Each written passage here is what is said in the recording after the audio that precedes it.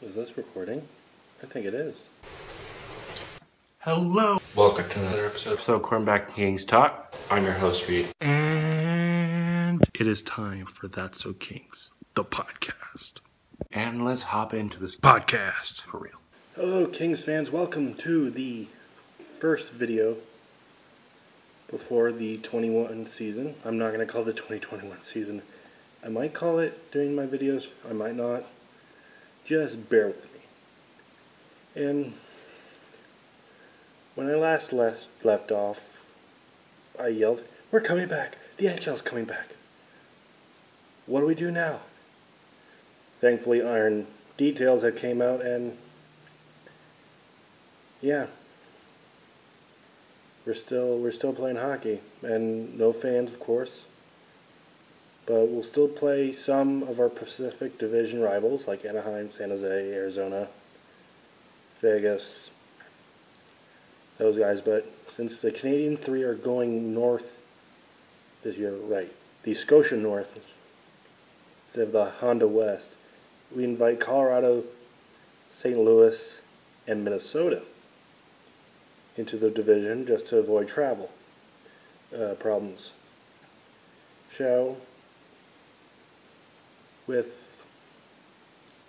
With those now into the fold and the top 4 teams make the playoffs, it is kind of predicting that 2 of those teams will get at least 2 of those spots, and that's Colorado and St. Louis. And then Vegas will definitely be in there. My Vegas friend on YouTube, hello. And good luck. He's probably excited the fact that his team is really good. So that's always great to hear. And then the 4th spot is going to be a jump ball. You have Arizona, who might be in decline.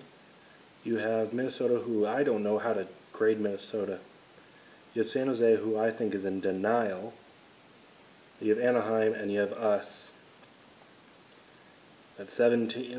That's 4 teams, or actually 4 or 5. It's a number. Let's put it that. It's a number of teams fighting for only 1 playoff spot. And I can see us doing it, but it's not. I don't think it's going to happen. You have the fans' dream of, ooh, they can finally make playoffs again. We're going to be good again. No, but then reality hits you right in the face. And we just don't know what to expect. And go on Sportsnet, go on NHL.com, go on TSN. I don't care. Read all the rules. It's very expansive, not expensive. But speaking of expenses, we signed another player, Andreas Athanasiou. He is a speedy left winger, and we got him for pretty cheap. And I asked the Kings this on Twitter, who will win a race between Austin Wagner and Andreas Athanasiou? And they said, we'll just have to find out. And I say that's the only way that's going to happen. You just put them in a rink, and they're going to do circles and all that. Also, with the World Juniors ending a couple weeks ago, I don't know when I'll upload this. We don't know if Turcotte, Kaliev, or Byfield, those are the big ones, are coming to the camp. We have to see what's going to go on in the OHL and the AHL respectively.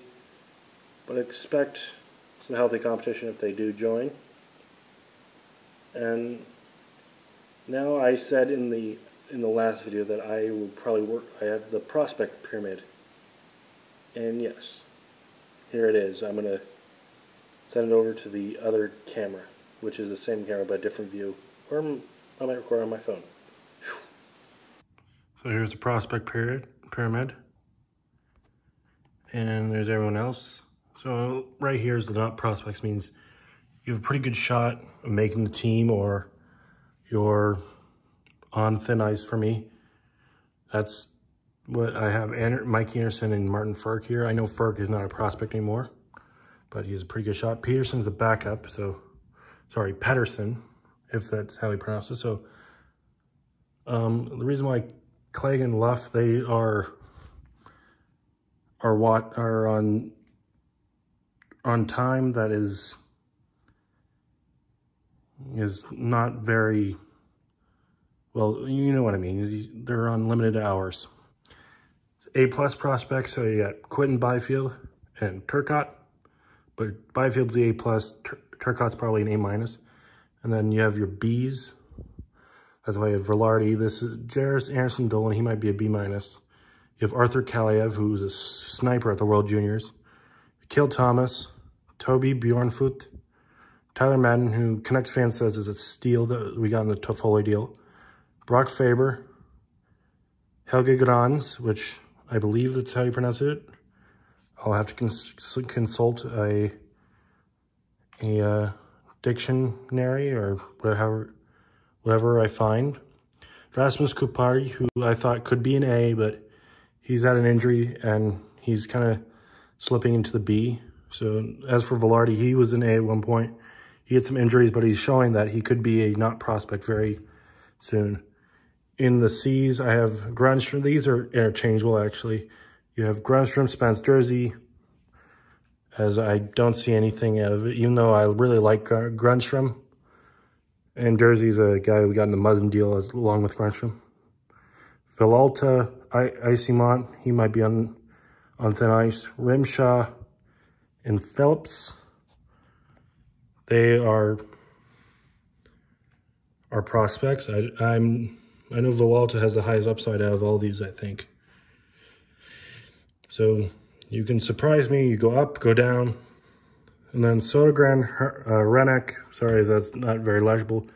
Strand, I'm not sure if Strand's still in the organization, so I'm putting him here as a question.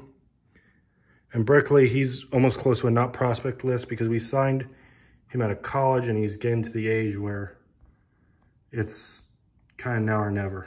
And then you got everyone else. When I mean by everyone else, that means I have no clue where you should go or you're not ready yet to graduate onto this pyramid. I'm back on this camera, so yeah, that was the prospect pyramid. Oh, I don't know what the team could be once the 13th or 14th against Minnesota begins. I just hope for some good hockey. And yes, it'll be an adjustment period to see Staples Center without fans. Granted, most King fans that I know are Laker fans, so they've gotten used to the fact of a no fanless Laker game. A fanless Laker game. Let me just be grammatically correct. That's basically it for this video. And thank you all for watching. If you're on YouTube, click like if you like this video. Hit subscribe if you're new. Share the link with your friends. And as for the audio listeners, thank you for listening to this episode. And